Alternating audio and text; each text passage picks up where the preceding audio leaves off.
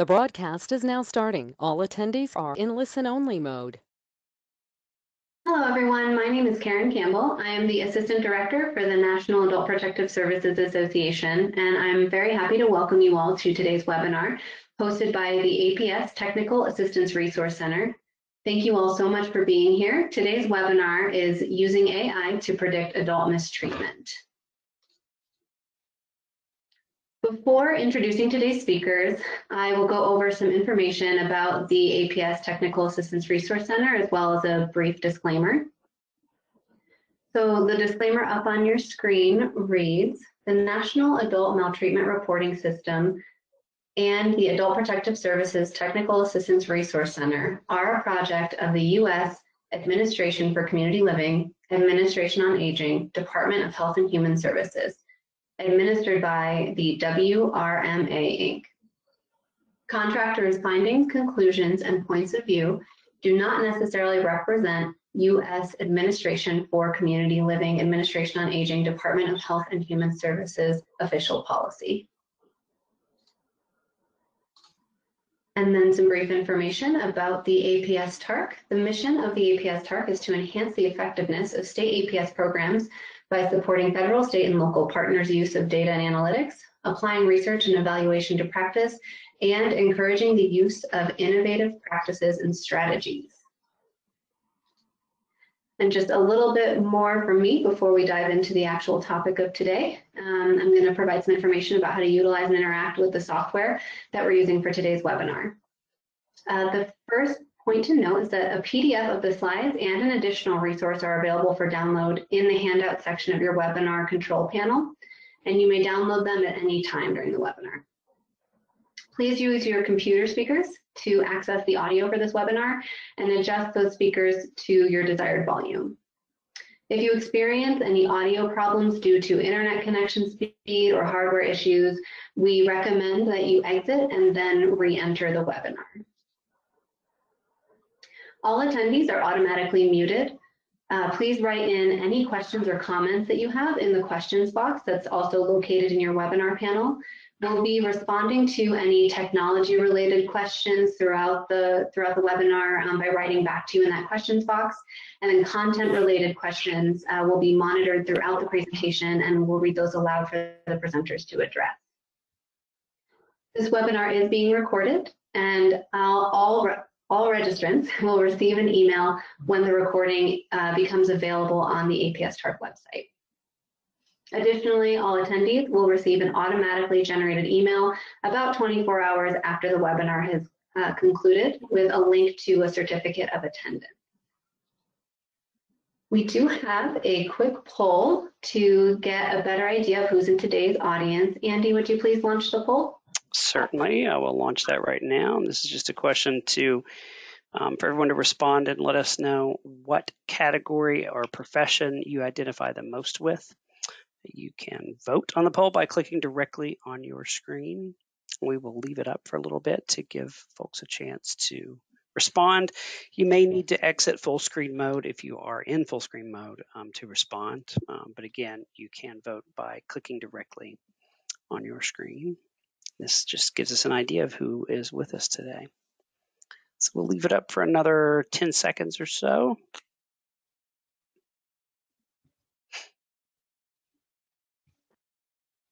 All right, in just a few more seconds, I'm going to close that poll out and then share the results with everybody. All right, and here's the results. Looks like 55% identify as an adult protective services professional, 21% other social service professional, 3% medical, 4% legal, and then 16% are saying other. So thank you so much for responding. Wonderful. Thank you, Andy, and thanks everybody for your participation. All right, so now I'm going to introduce our speakers for today. We have with us Scott Corey, who is the Chief Information Officer with the U.S. Department of Health and Human Services, Administration for Community Living. Stephanie Whittier-Eliason, Elder Rights Team Lead with the U.S. Department of Health and Human Services, Administration for Community Living. Dr. Nicole Fedig, Research Manager and Subject Matter Expert with the APS TARC. And Carl Urban, Senior Research Manager with the APS TARC. So thank you to our audience for being here with us today. Thank you so much to our speakers. And now I will hand it off to you, Stephanie. Great, thank you so much. Hi, everyone. I'm Stephanie Whittier-Eliason with the Administration for Community Living, and I'm really excited to be here today to share with you all information from our newest project, looking at how can we predict risk of adult maltreatment using machine learning and artificial intelligence. So today's agenda is going to provide some background on our vision at ACL for the project, as well as for all of our efforts related to elder justice and elder rights. And you'll learn and see a little bit about predictive analytics kind of in practice, and we'll share with you what we found in doing some updated research on risk and protective factors, and also in looking at the different data sources that could be available to us. And then we'll move into the actual modeling, findings, and implications. So next slide, please. Oh, sorry. I was actually looking at a different set of slides that didn't move, so I apologize for that. I always like to remind folks of ACL's vision for elder justice, and this really undergirds everything that we do within ACL, focused on elder rights, elder justice, but we also expand it to adults with disabilities because, as you all are aware, ACL now encompasses not just programs to support older adults, but also adults with disabilities. And our goal in everything that we do is that older adults and adults with disabilities can exercise their right to live where they choose, with whomever they choose, and to participate in their communities as fully as they wish to, without the threat of neglect, abuse, or financial exploitation. And so all the projects that we undertake sort of derive from this vision. So next slide. Great.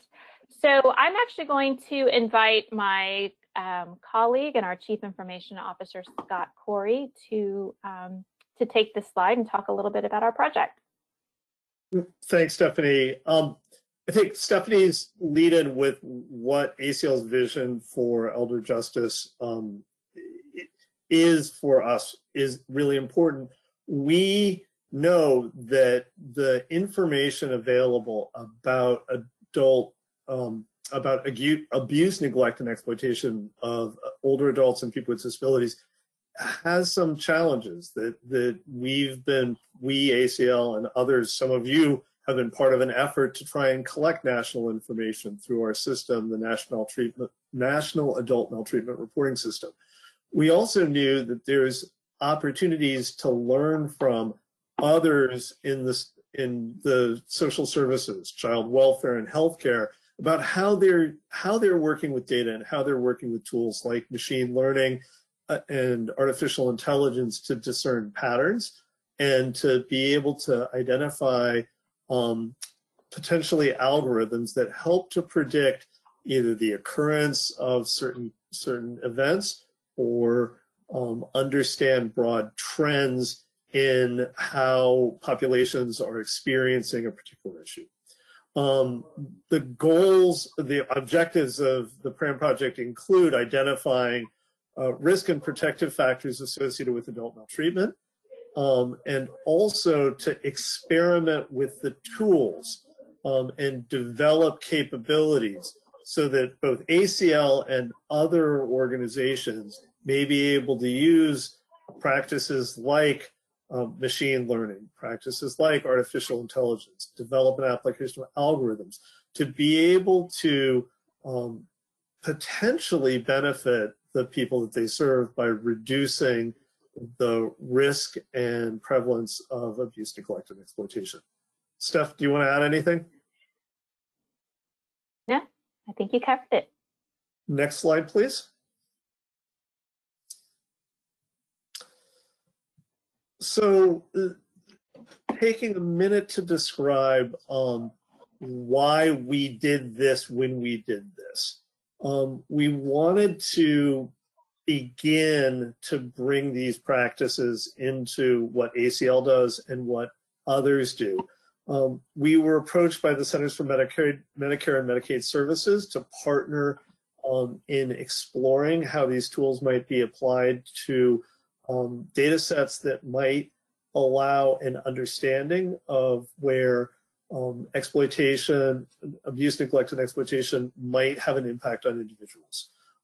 We wanted to pilot both the use of large data sets as well as tools like machine learning and artificial intelligence.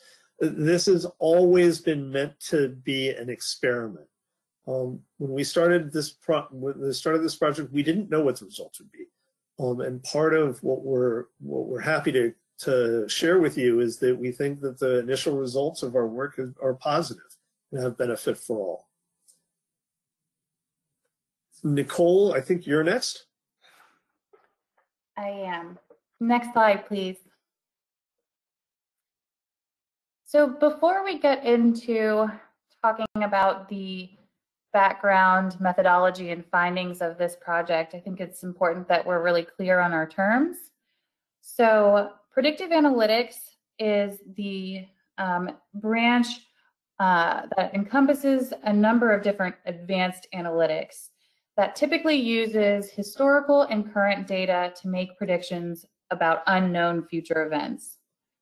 So this can include analytics such as data mining, statistics, modeling, machine learning, and artificial intelligence.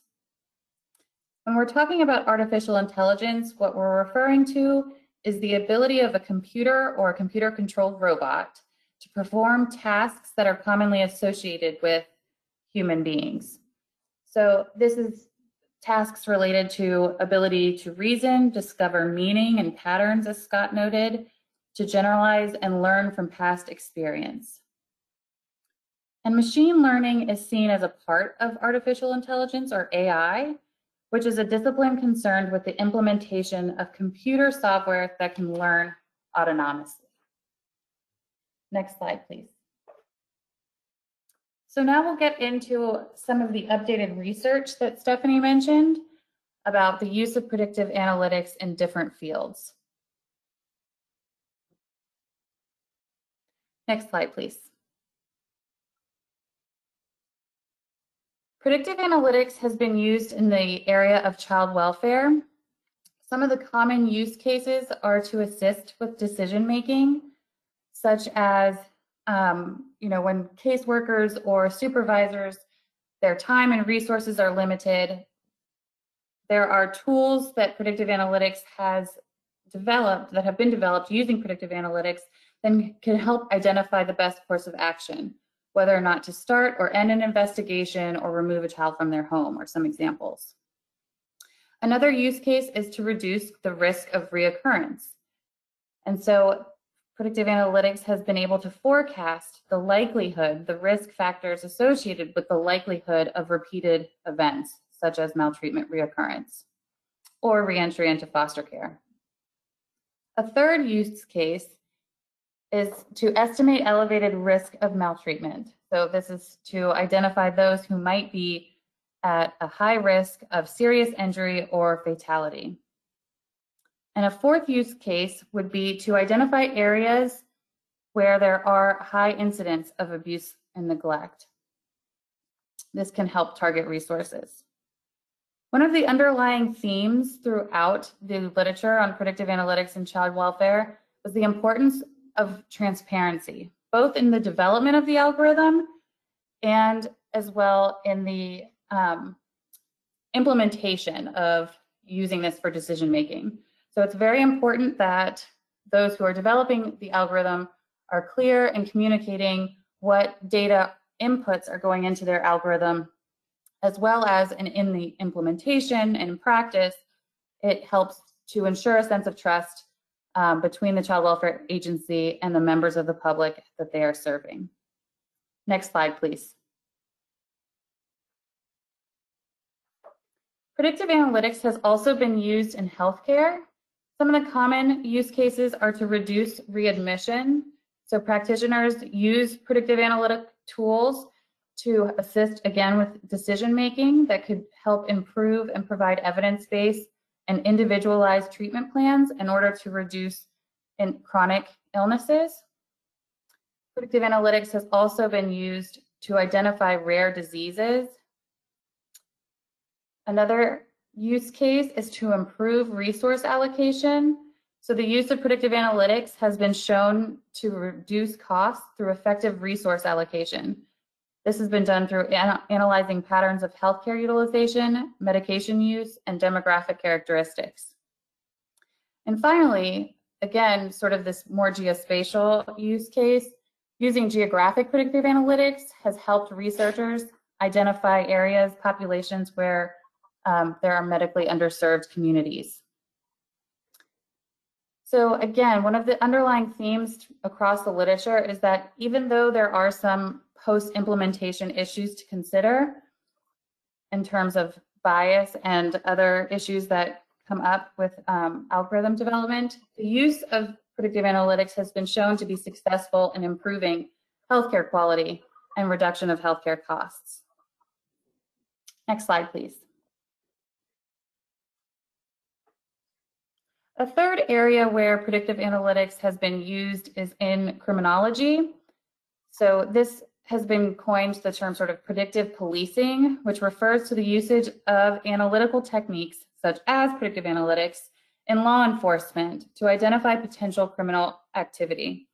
So what that might look like is to identify perpetrators to multiple crimes that they've committed, to predict likely victims, to improve resource allocation, and to assign police to high crime areas. Again, sort of that geospatial and hotspot idea where crime might be likely to happen.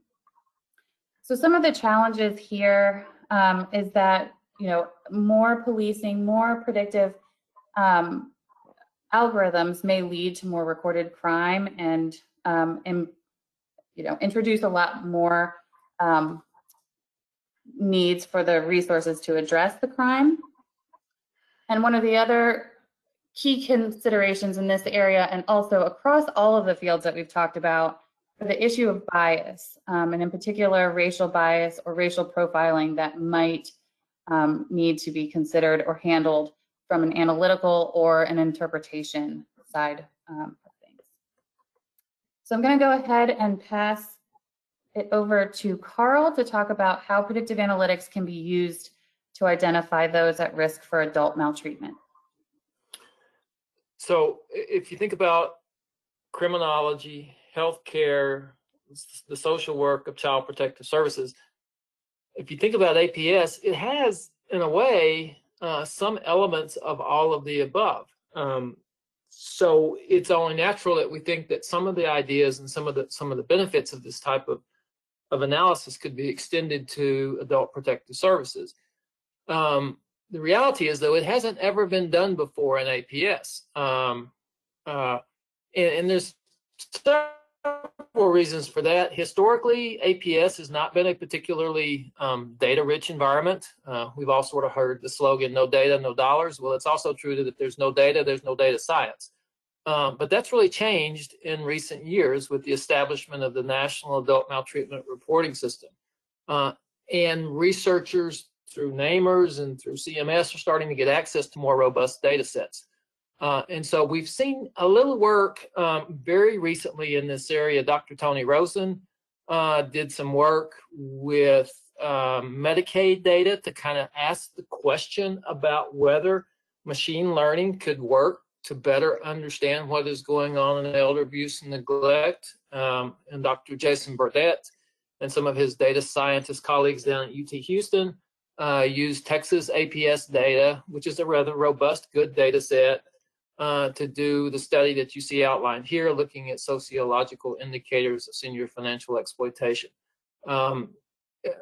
We're just sort of starting to scratch the surface, and this project is getting us going in terms of thinking about predictive analytics and adult maltreatment. Next slide. So then the question is, well, how can we use it? Nicole talked about all of those use cases in all of those other fields. What's the use case for APS? And so, as I've worked through my management career, a couple of different things I've learned about projects. One is that first, there's often as much value in the process of doing a project as there is in the product. And the other thing is that data doesn't always tell you what you need to know, but kind of helps you to figure out the right questions. Both those things are very true as they apply to this project. And so what you see here are a number of ways that predictive analytics can be used to potentially improve APS services. I wouldn't call this a definitive list, but it is a list of promising areas to think about. And so, for example, the models that we've developed that we're going to describe here in just a second can be applied at the county level to identify populations that are at risk. And based on that, you can do some service planning to try to address their needs. And knowing where the risk is going to help us target resources to better address needs. When you look at some of the data later in the presentation, you're going to kind of scratch your head and you go, I wonder why that is that way. And the answer is we don't know, but it does help us to figure out what the right questions are to better understand the phenomena of adult maltreatment and the best ways to respond to it. And so we're going to be able to understand risk and the relationship and what impacts the rates of abuse, neglect, and exploitation. And this is going to help ACL and other community-based organizations focus on the factors that we need to focus on for purposes of prevention, either in terms of the recurrence of current APS clients or reaching out into the community to CMS clients or other clients that may be at risk and trying to figure out what we can do so that they do not end up as victims of adult maltreatment again. And, ultimately, this is about the client. And so the bottom line outcome that we're looking for here in terms of application is helping us to know the individuals that are most at risk so we can prevent their maltreatment. Next slide.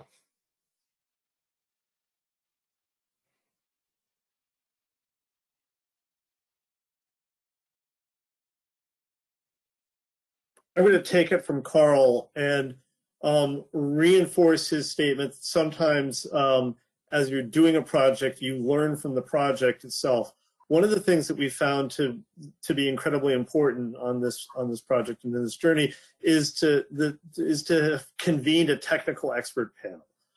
That panel was meant to guide us in having and get access to expertise that we might not otherwise have.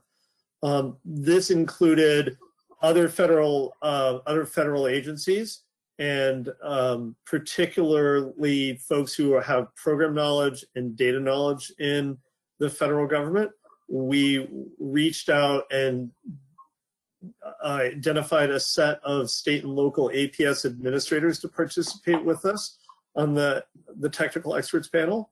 We included academics, data scientists, and nonprofit organizations, all to help inform the work that we were going to do and where we ran into potential issues, potential bias being one.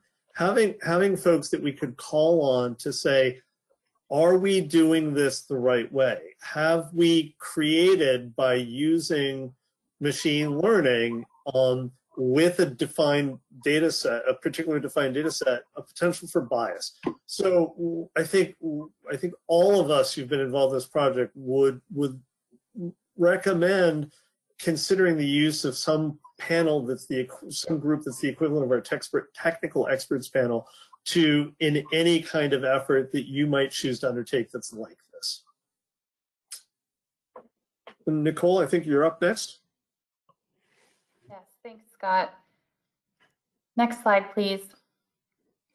So one way that we leveraged the TEP, the Technical Expert Panel, was validating a research question. So, the subject matter experts, practitioners, state and federal stakeholders all came together and said, what is the use case here? What is a question that we can answer relatively quickly to start experimenting with machine learning? And ultimately, we arrived at this question, which is, what community or county level characteristics predict adult maltreatment, neglect, and exploitation, or A&E, and lead to APS, Adult Protective Service system engagement and involvement? So I think it's really important to underscore here that this research question was really a collaborative effort, again, validated by our TEP and discussed along the way, as we were going through, is this the right question to be answering, and what are the data sources needed to do that? So it really did reflect a deep discussion that was sort of iterative in nature. Next slide, please. So as Stephanie mentioned at the beginning, we did an updated literature review on the risk and protective factors associated with adult maltreatment. There was a systematic review done in 2015 by Dong, and so we sought to update, to look to see the more recent literature, what we could learn about risk and protective factors, while also considering some of those more foundational papers that have, shed some light on risk and protective factors. And we identified over 50 different risk factors. And then just a couple of notes before we really get into those risk factors about the state of the literature. It was very apparent that the literature is unclear in terms of terminology. So we found, risk factors that was talking, that the term was abuse or maltreatment or mistreatment. And so I think one of the first calls to a researchers or multiple researchers would be, to make sure that we're clear on our terminology, and that might help streamline, the dissemination of this information. We also noted that the studies that we identified focused either on sort of an unspecified maltreatment, or they were specific to a specific type of maltreatment or types of maltreatment. So it's really important to consider these risk factors in that way, depending on how you're interpreting the literature. And with regards to that, there was some really clear overlap between the risk factors. For example, low social support, some socio and economic variables were across maltreatment in general, but also the specific maltreatment types. But there were also some clear distinctions. So I think financial exploitation and sexual abuse only shared 2 risk factors, but every other risk factor was distinct to those specific maltreatment types. So it's really important to be thinking about that along those lines. So what we did is we developed several domains of risk. Next slide, please. We identified these domains as an individual, caregiver, perpetrator, and community context as the domains. So I've highlighted here some of the more frequently cited risk factors associated within these domains. As I mentioned, low income and social isolation seem to be apparent across all of the maltreatment types and the unspecified maltreatment type. Some others that I think are important to note here are depression, poor health, requiring assistance with activities of daily living, marital status, being separated or divorced, again, sort of maybe coming back to that social isolation piece. And then there was some indication that being female would increase one's risk, but I would like to just note that those findings were complicated, that and some other studies identified males being at risk.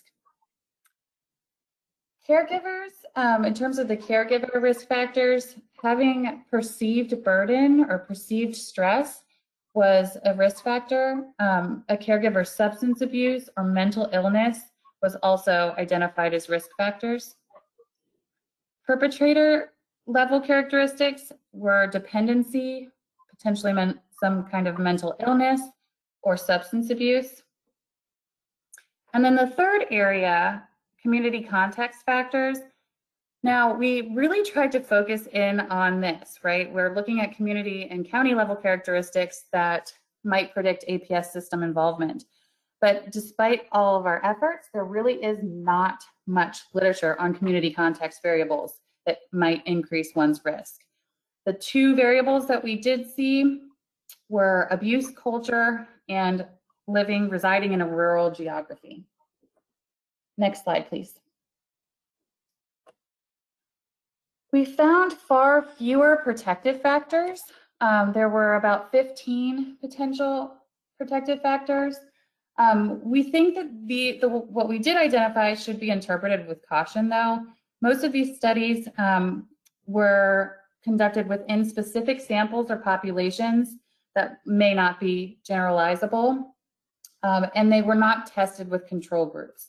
So a lot of times these were, protective factors that the authors sort of had hypothesized or saw some evidence of protection, but really they were not, empirically based or 100% effective in the literature. So some of those protective factors include having social support. So again, sort of the inverse of the risk factor of not having as much social support or social isolation. Having a good network of individuals to support someone seemed to be protective. There were a number of caregiver interventions that were also identified as protective, as well as education on the incidence of abuse, neglect, and exploitation and possible services that one might seek out. Next slide, please. So what we did is, and you can move on to the next one too. We cross-referenced the risk and protective factors that we identified in the literature with data sources that might contain that information. And we created a repository of these data sources that included over 60 data sources that might have some information about the risk and protective factors, as well as some information about abuse, neglect, and exploitation. And then once we developed this inventory, we prioritized the data sets by several criteria. So to answer our research question, we needed to have county level data. So we needed county FIPS codes. We needed the data to be publicly available because we didn't really have the time to get any other data sets. We were looking for population-wide or surveillance data. It wasn't going to behoove us to have, a survey data of individuals living in a particular region, although there is some value to that and could be explored in the future. And then finally, the data that were collected, because we were using the National Adult Maltreatment Reporting System as our target variable, we wanted to have data collected at the same time period compared to that period of namers. I'll turn it over to Carl. So, as Nicole just indicated, our target variable was based on data that we collected from the National Adult Maltreatment Reporting System. So namers is a relatively new data system that the Administration for Community Living established to collect data from state APS programs. It's been collecting data since 2016.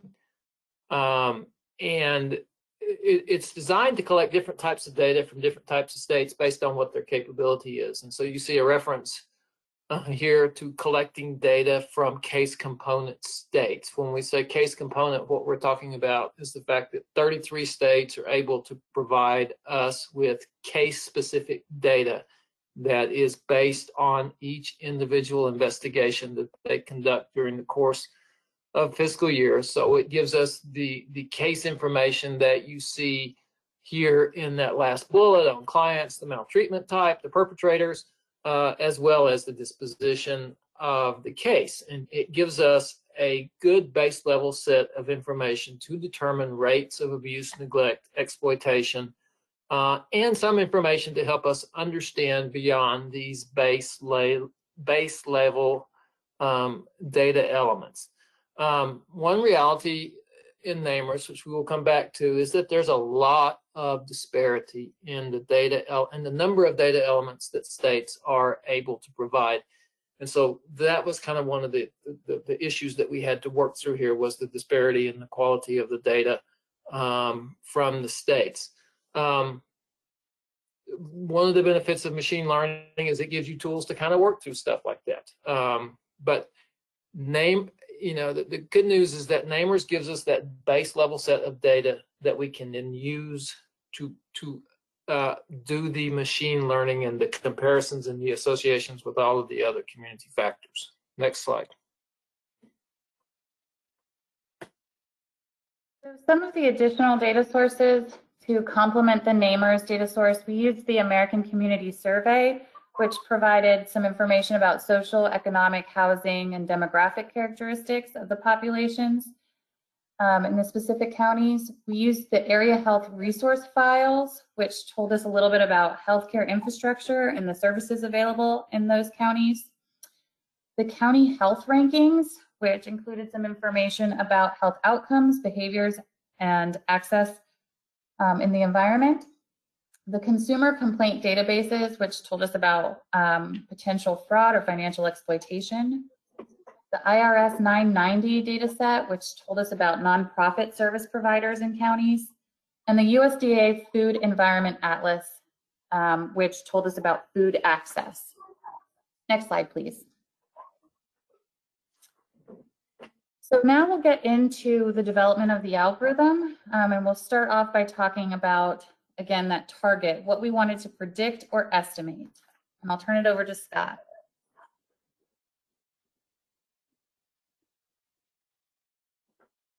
Thanks, Nicole. So we really started out with two considerations. What considerations we needed to develop algorithms and to apply machine learning and AI. And the second set of considerations were those involved with implementing the results of what we've developed. As Carl has alluded, and also Nicole, looking at the quality and completeness of data that was available from each of those data sets was really critical. Ensuring that we understood what data scientists were recommending, and making sure that it was consistent with the knowledge of subject matter experts about abuse, neglect, and exploitation was also critical as a consideration. Both of the, and then finally, and we've spoken to it, we were always watching for bias to potentially creep in, particularly where we were using iterative versions of machine learning. We were always concerned about these three things: accuracy of the results, what was involved with the staff who were training the algorithms to look for things, and then finally to account for the bias that may have been a result of what we proposed to do with our machine learning and our algorithm development. Next slide, please. One thing to note is that this was very much a team approach. We worked with a number of organizations. WRMA has been a key supporter of adult protective services for many years for ACL. We also work with BCT partners. They have a history of working with social science data to do machine learning and precision analytics. They were incredibly helpful in helping us identify bias. We also worked with Microsoft as almost an independent peer reviewer to be able to look at what BCT and their team proposed and determine whether or not there were any issues with it.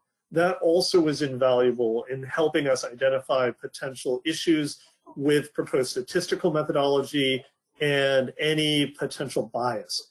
And this was really intended not to be a black box. We wanted to avoid the approach that's frequently used where you run hundreds, if not thousands, of iterations of machine learning, but you can't really explain why you got the results that you did. we made a conscious decision to sacrifice potential accuracy for being able to explain exactly what happened. Next slide, please. And I think, Steph, isn't this who picks up? Carl, this is you.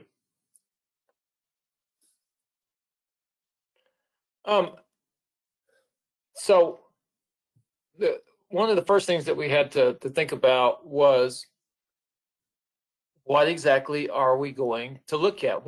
What's our level of analysis? And we had to make a basic decision between whether we were going to look at individuals or whether we were going to look at more of a geospatial analysis. We are very interested in the question regarding applying machine learning to better understand the population that is served. But there were a variety of reasons that, and this is, you saw this in the research question that Nicole was talking about earlier, that we decided that we should look first at geographic areas in terms of a geospatial analysis. Once we decided that, then we had to decide, okay, how are we going to actually look at it? How granular are we going to try to get? And we had to settle on the county.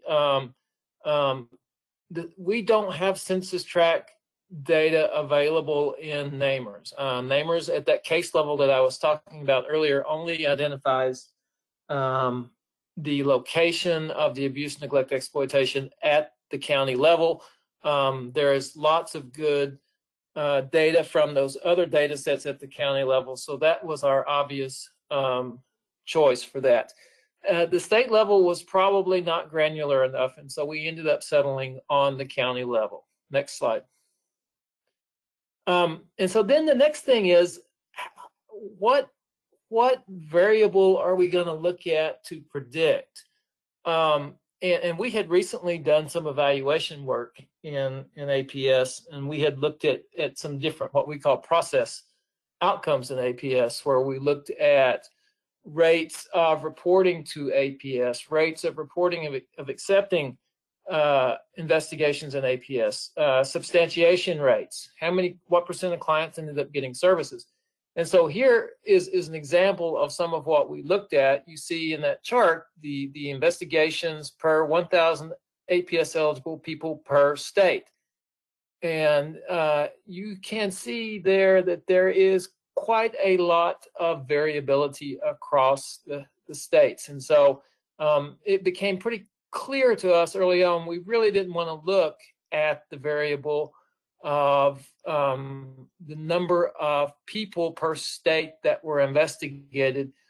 We needed to look at something that was a little bit, told us a little bit more, that we had more accurate data and were better able to measure.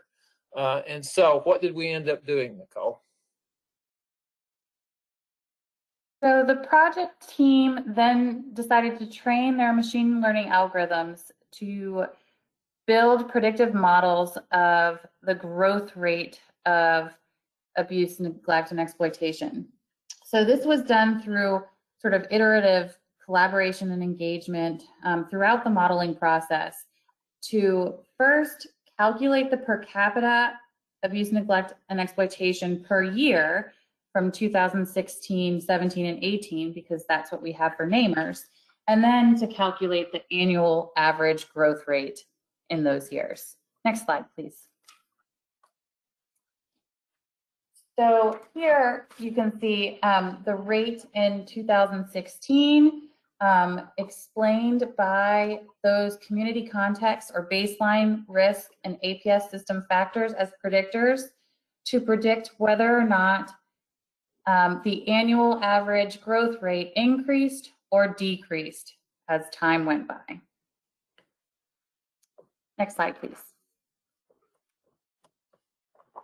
And next slide. Thank you. So what did we find? So the data scientists used a regression-based machine learning approach to answer this research question. And they ended up developing an algorithm for 4 different outcomes or target variables. So the first being all types of abuse, neglect, and exploitation. the second being self-neglect only, the third, individuals, adults with disabilities, and the fourth being older adults as a particular state would categorize them in terms of their eligibility to come to the attention of APS. So what you're seeing here are the percentages that are the adjusted R-squared values. So the 46% in Model 1 is the proportion of, so an adjusted R-square is a statistical measure that represents the proportion of variance for a dependent variable like abuse, neglect, and exploitation that can be explained by independent variables. So that would include information at the county level across the data sets that we talked about earlier. So for this first model, you'll see that 46% of the variance could be explained by those input variables. For the self-neglect model, you'll see that 49% was predicted, was explained by our predictor variables. For the third model, individuals with disabilities, 64, which is pretty darn accurate. And I want to note too that the sort of the 36%, the not explained, we would expect to see that across any of the models that we would be exploring. You're never going to have a model predict 100% of the variance of that dependent variable. And then the fourth model refers to individuals, older individuals, for which 22% of the variance was explained. Next slide, please. So for this first model, I want to highlight, so the piece of the pie that's multicolored is that 46% that was explained earlier, and it's broken down to the specific variables or scales that went into the model. The namers, 6.2% there, that is a county level risk of substantiation that was derived using the namers data. So this has information about sort of the depth of the investigation, the maltreatment severity, and client characteristics and other contextual factors associated with the APS investigation. So you'll note here that employment, housing, and the namers variable seem to hold the most weight in terms of predicting all types of abuse, neglect, and exploitation. You'll also note in this pie chart and in others that there's a relatively large percent of other. We can share some of the breakdown of what is in these other in this category of other, if you're interested to learn more. But I'll go ahead and give it to Carl for the next model. So the next model is self-neglect. Among APS programs, the maltreatment type of self-neglect is by far the most common. So this one is really important to think about. And then when you're looking at those explanatory factors, I quite intuitively, access to services at almost 18% is by far the largest variable that we looked at. And you can see the percentages for the other ones. And so Nicole. Next slide, please. The third model was to look at, we thought, maltreatment experiences are very different depending on who you are, potentially, and that was, suggested in the literature review as well, that an adult with a disability might have a very different experience or might carry different risks associated with, their likelihood of experiencing abuse, neglect, and exploitation compared to older individuals. And so we decided to just take a look at these subgroups separately. So with regards to adults with disabilities, you can see that access to services, housing, and then their baseline risk scores tend to hold the most weight. And again, other is a big chunk of that as well, which was primarily comprised of healthcare quality, social isolation, employment, and some other things. Next slide. So the last group we looked at was older adults only. And there are some APS programs whose eligibility criteria is if you're over age 60 or over age 65. then you qualify for APS. Unfortunately, for this one, and older adults are a large percentage of the APS population, the explanatory level was not nearly as high. And the question is why? And the answer is, I don't know why. I don't think we know why. It's clear that the community-based factors that we were looking at did not hold as much explanatory power here. And so maybe that's a question for you guys. You could put in the chat if you have any sense of where we could get good community-based risk factor data for older adults, for adult maltreatment. We would be interested in knowing that. I think this is an area we're interested in exploring going forward because this is such an important population that APS serves. Next slide.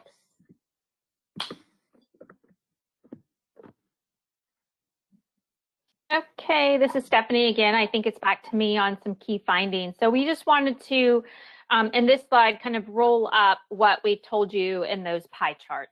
And so for each of the four kind of groups that we looked at, you'll see a bidirectional arrow, which is saying that for all types of abuse, neglect, and exploitation, there definitely appears to be an influence related to employment, housing, and health.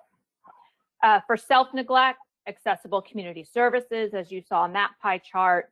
Adults with disability, the two that weigh the most is housing and income. And for older adults, mental health and social isolation. What is important to note, however, is that our initial model couldn't tell us, or it wasn't designed to tell us which direction was the influence. Now, intuitively, we might say, oh, well, you know, higher social isolation or mental health issues would lead, you know, would be the direction of the impact. But again, our modeling didn't show that. So this is actually sort of feeding into sort of next steps.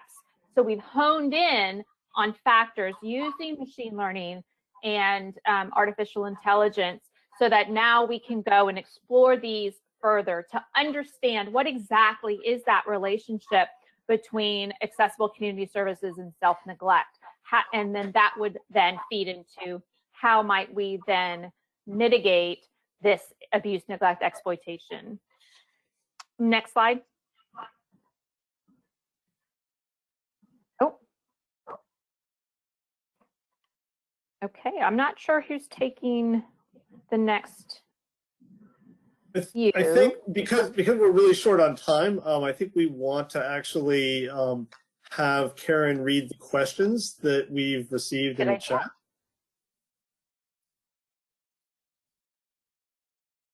Or Andy, Karen or Andy. Yep, sounds good. I got it. Thank you all so much for that information and for presenting with us today. We do have a few questions in the queue. So there's a question that came in when you were speaking about predictive policing earlier, and then there's another question that's kind of related. So I'm going to read them both. The first question is, shouldn't bias need to be addressed from development of these programs, not just as a post-implementation issue? And then the second question is, how can you ensure that bias is eliminated? I can try to take that on, and then anyone who wants to add to it. So yes, bias does need to be accounted for, and I think I mentioned that there are, bias needs to be considered both from an analytical perspective as well as throughout the iterative. This is a very iterative process. The findings from the models that we shared today were not the initial findings that we received. It was ongoing, and so and continues to be. We hope to continue to work through some of this to address some of the questions Stephanie raised in terms of directionality. But back to the question, bias does need to be taken into account at the beginning, at the onset, throughout the modeling process, and should always be questioned, with the interpretation of the findings. I think it's very challenging to ensure that there is never any bias, which is why I think is something that we need to continue discussing so that we can sort of land appropriately.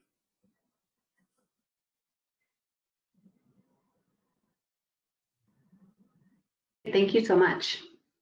The next question is related to the research question that you presented earlier on, Nicole. The question is, what is the distinction between engagement and involvement in the research question? So for the purpose of the findings that we shared with you all today, they are to some degree synonymous. What we were thinking might be another avenue to look at. So engagement would be just coming to the attention of APS. And so the NAMERS data includes those who receive an investigation by APS. So all of those can be considered, all of those clients may be considered as being engaged. In terms of involvement, there was some discussion, during the last year about would we want to better understand, what patterns of risk factors might be associated with one's reoccurrence. And ultimately, we decided that that was sort of outside of the scope, that there's a number of complexities associated with that. Reoccurrence can be, it can be a bad thing if it's a repeated maltreatment, but if the individual's getting the services and supports that they need, it's not necessarily always a bad thing. And so involvement we've talked about as being, it could be reoccurrence, it could be, more complex cases, could be those that were substantiated and not just, come to the attention of APS. And we just didn't have enough time to sort of delve into those. But lots of future directions. Good question. Great, thank you so much. In consideration of time, I'm going to read one or two more questions depending. The next question is, do you envision that states who would use predictive modeling would no longer have a need for risk assessments that may already be a part of practice?